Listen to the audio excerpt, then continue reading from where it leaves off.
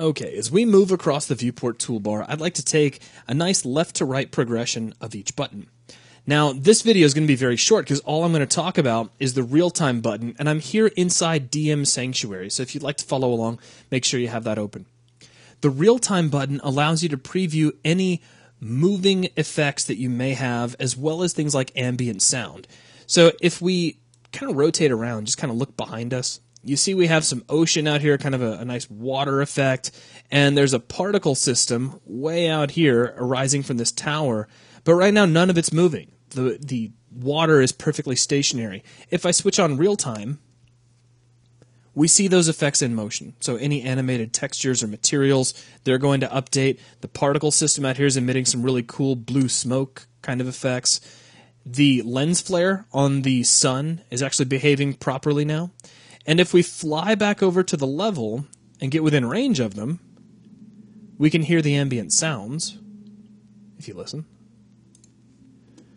So any effect that is moving, including particle systems, materials, they're all going to update as soon as you switch on real time. But it has other uses as well. Let me switch off real time here inside the perspective view. And then let's fly out here to this kind of pier-like area where we have these 4 pillars.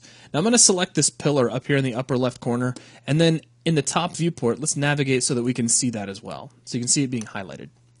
Now in the perspective view, I'm going to tap spacebar until I see the move widget, and I'm just going to click on the green arrow, which allows us to move along the y-axis, and I'm going to slide this object to the right.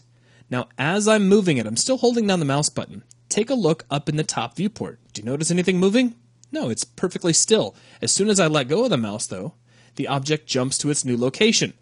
That's all well and good, but if you're trying to really have some serious precision in moving the objects, it would be nice if you could get real-time feedback. If we come up here to the top view and we switch on real-time, now watch as I move the object.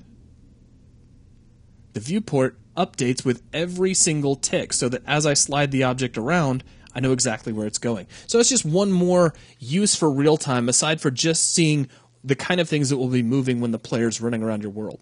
So that wraps up this video. Thanks a lot.